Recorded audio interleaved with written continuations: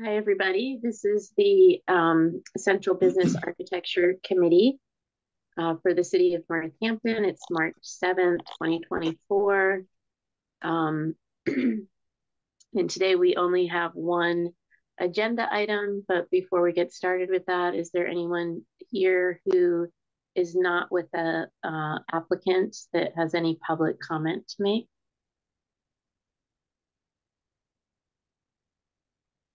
Okay. See any raised hand?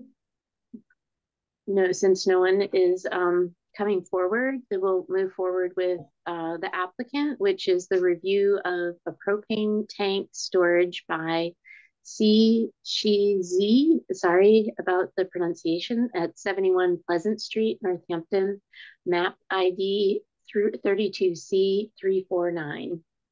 If you're the applicant, if you could come forward and state your name and relationship to the project and just present to the committee what you're proposing to do.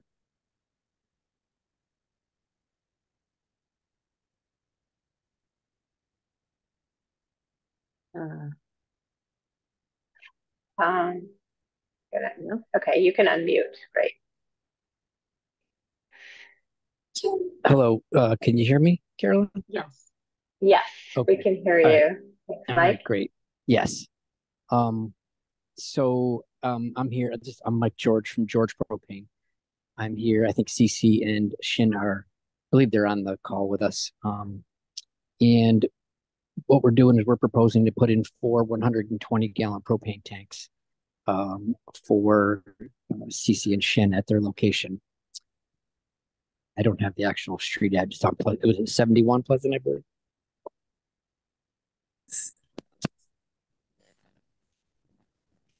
And I can put that up on the screen if anybody needs to see that. Let me just find the file here.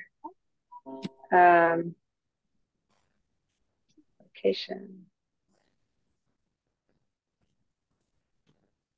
So that's the existing building and the side where that would be located. I can also find the tanks would be in the back. Is that correct, Mike? I just need to find the. Yeah, the tanks are, as you're looking down the alley, the tanks are if you're facing the building on the left side down the alley all the way to the back.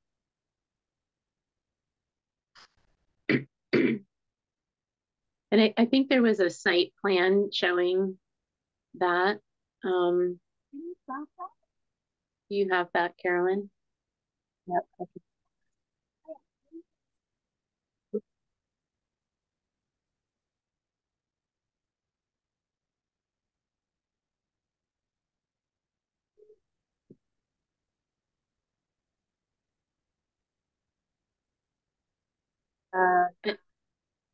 Yeah, so I think while we're waiting for that Yep. image, maybe Mike, you could tell us, you're putting the 4 100-gallon propane tanks up and a chain link fence with vinyl slats. And is it a 4 or 6 foot high fence? Yeah, we're proposing. I think the tanks themselves are about 52 inches tall, so the fence would be approximately that same height, and it can be,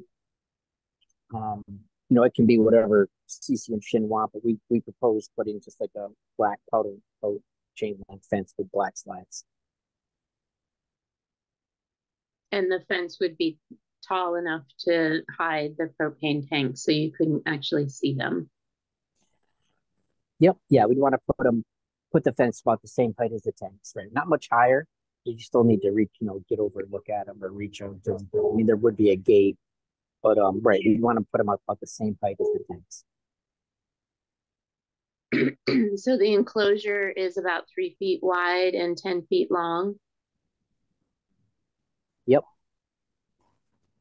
And so what you would be seeing from Pleasant Street is approximately a 3 foot wide fence that is about 6 feet tall.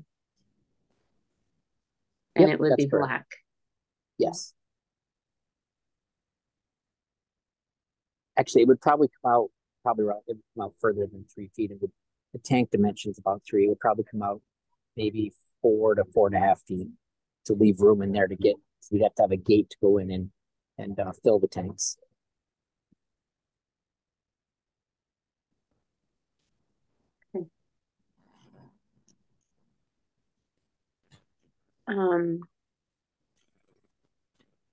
Does I believe in terms of the central business architecture guidelines, we would be looking at the guideline 13 regarding mechanical equipment.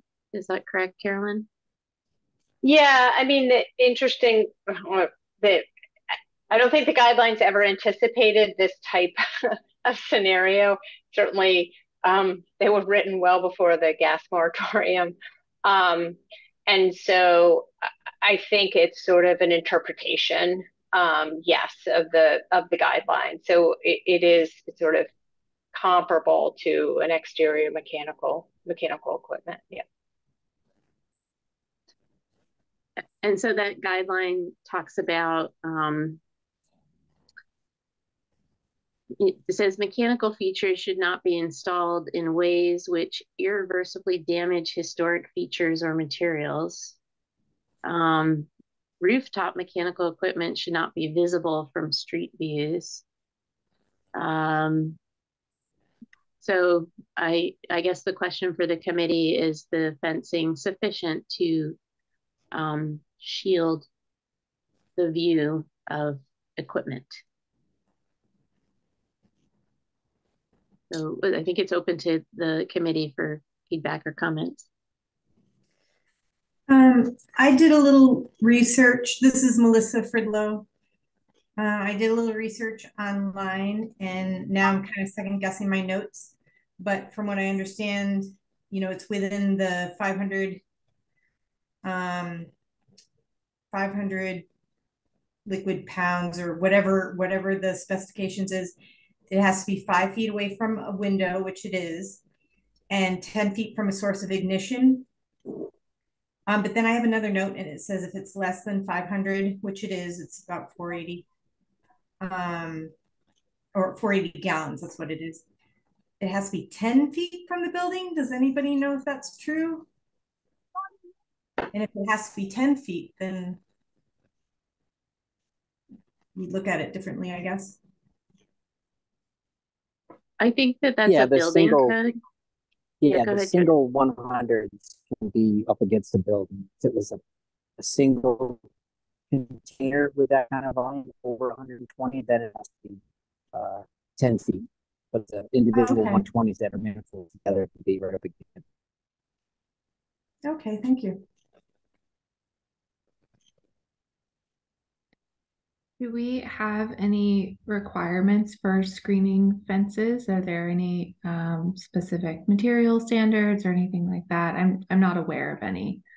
So I'm just curious where chain link fence would fall. I mean, I can say, I think typically there's overall general guidelines about using natural materials, and that's particularly on facades. I think that given the location, I think that the committee has the ability to look at the location relative to the street, and then how visible that might be, and what impact that might have on the sidewalk.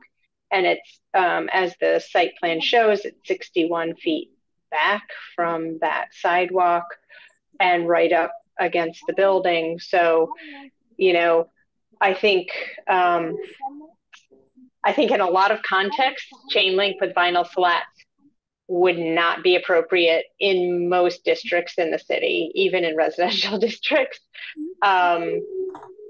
But you all can sort of look at the setting, look at, the constraints already that both the moratorium are presenting, and also the site at this building, at this location, as well as the fact that it's not something, would be our interpretation, it's not something that's going to have a deleterious effect to the building itself, because it's, it's something that could be removed easily without having an impact.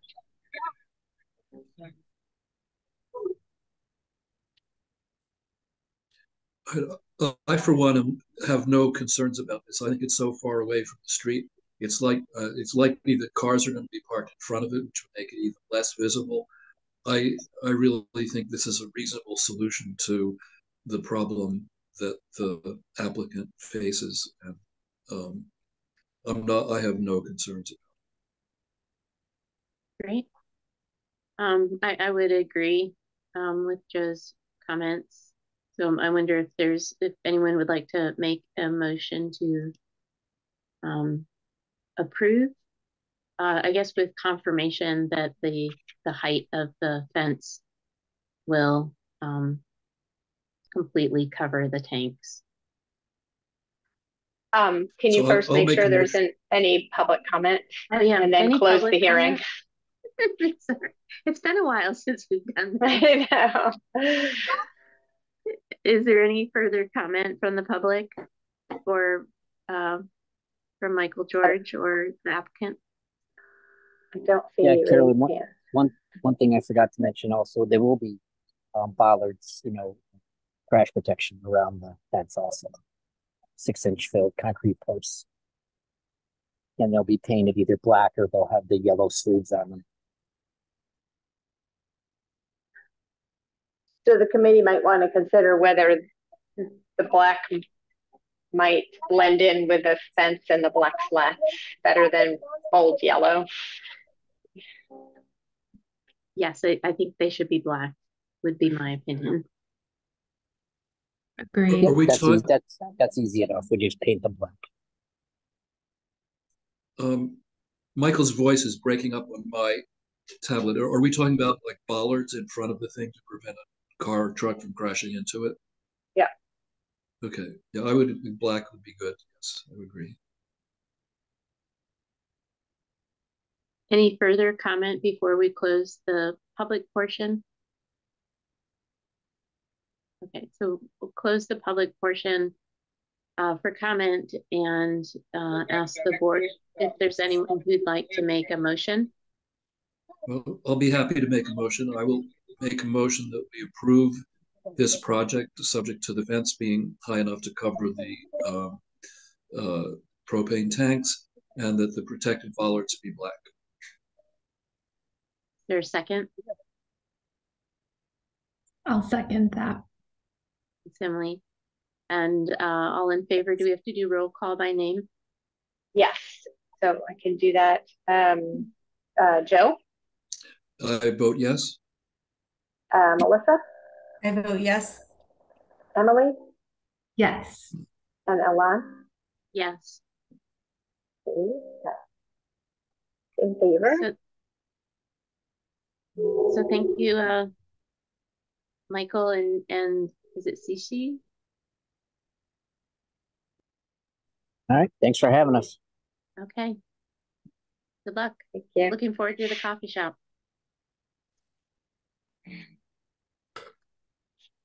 Do we have any other further business with this committee? I know Joe had a comment. Yeah. Yeah, I'd like to say something. It's been a long time since we've met, and the reason for that is because the boundaries of the district that we are in charge of has contracted a great deal. And as far as I can tell, we have one really important project that's going to come up, namely whatever happens to replace the Registry of Deeds building. And I just think this is something that we should think about, that after that project is done and we've had our say about it, and I think it's so important that this committee should have a say about it. But after that's done, I think we should make a recommendation to the city council that we be disbanded and that our responsibilities be given over to the historical commission to do in a way that is similar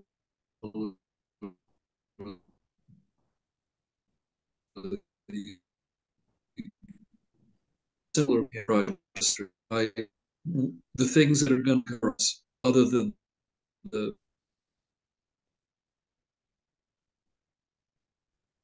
Joe, you disappeared and you were breaking up.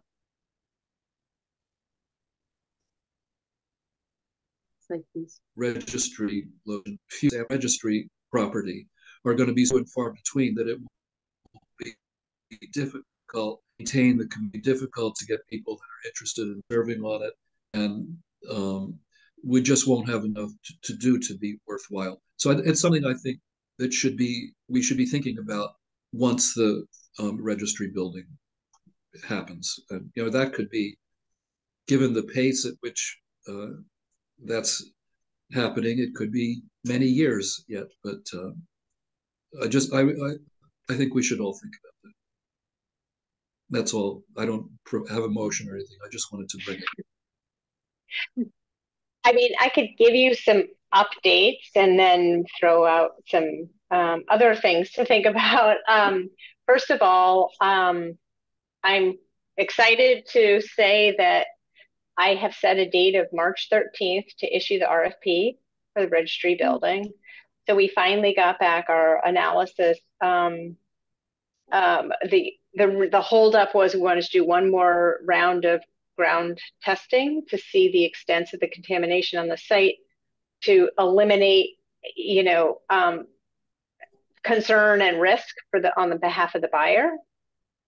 We found out that the extents don't go beyond the property boundaries. There are some contaminants on the A to Z property, but those are not new releases. Those have probably been there for decades, and A to Z has an AUL on it, so it may very well be associated with that AUL.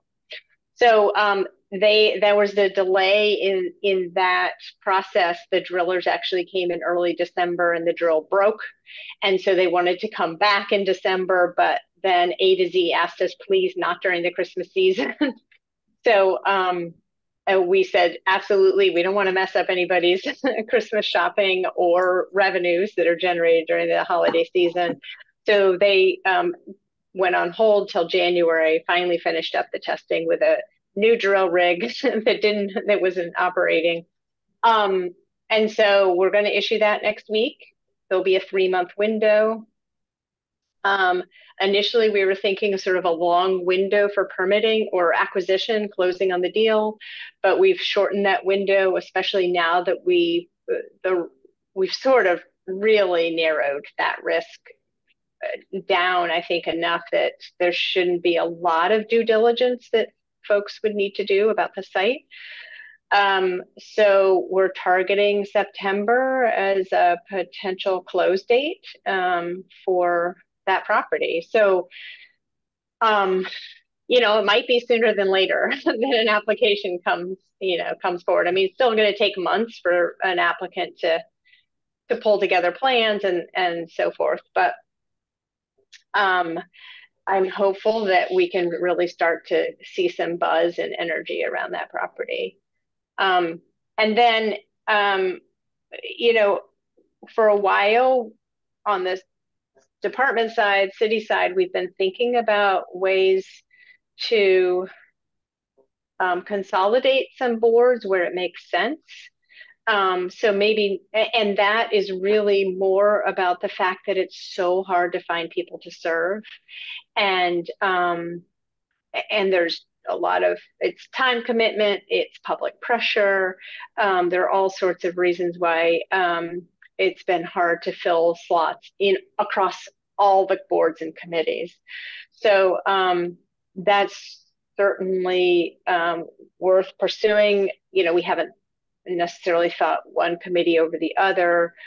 Obviously, the other thing we could think about is putting slots for people on the planning board that come as sort of formally representing, let's say, Central Business Architecture Committee. Make sure that there are architects or design slots on the planning board if that's the direction to go. And then, so anyway, I just put that on the table too. Obviously, no decision or vote would be taken tonight or in the near future, but just something else to think about. Can I'm hoping that your RFP, that the first requirement will be that the old registry building be demolished. And I'm hoping that the second thing is that anything that replaces it is going to have to be at least 3 stories high. Part B, I think Part A, your first recommendation, it's not a mandate, but it requires that the building be all electric. And frankly, I don't see how you could really fully utilize that site without, I mean, Alon could probably put her 2 cents in about that as well, and Emily and all of you guys actually. But it seems like it would be kind of hard to maximize that site with that box remaining there.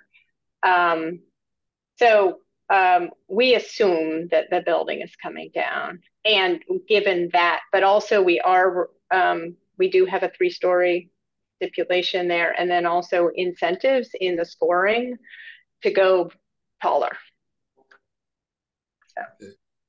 All right. Well, I would come right out and say it should be demolished if I were you. I don't think you should do that. I think you should leave it up to the developer to determine what's the most appropriate way to develop the site. There's always ways to use existing buildings. You can punch a lot of openings into a building and make it attractive again. You can build over existing buildings. There is some carbon savings when you leave an existing building in place and renovate it. So I wouldn't dictate that it has to come down. I would let them prove out why it should stay or not. Let the design team figure it out. I mean, you're gonna choose someone based on what they're proposing, right? So it won't be full design. It'll be, yes, what they're proposing and meeting those targets. Target criteria. Yeah. So let the design team determine what is the most energy efficient, carbon neutral way to develop the site. It is the most hideous piece of architecture in the city, I think, and it needs not to look like that anymore. Yeah, you could do a lot to that building to make it look better. So keep an eye out. Tell everyone you know to look for this bid that's going to be posted on the city's website on Wednesday. Is it a fixed price, or is it they're making an offer, the developer's making an offer on the site? It's a fixed price, but the total value consideration is going to be across 10 years. Okay. Yeah. So there's a lump sum at the front end, and then we'll evaluate what the return over 10 years is. And you said it's March next week? It's next week? 13th is my target date. Okay. We'll let folks know. It's exciting. Okay. Yeah. It is exciting. Yeah. Well, I'd be sorry to see this committee go, but I understand what you're saying, Joe. It's and you broke up. Were you saying the historic commission should take it on? Well, I'm not sure. The planning board might be a better choice. I'm not sure, but it's something. It should be on our radar, because I don't think that in the long run, given what we have purview over, that there's enough here to make it worthwhile to have a separate committee. Yeah. So. And Carolyn, we went through a whole bunch of editing of the guidelines. Did that get formalized? No, not yet. It's still in the box. Yeah, I mean, it was formalized in one sense, in that a lot of it is mirrored in the new, design form-based code. But which is why I also put it on the back burner, because I knew we had that as cover.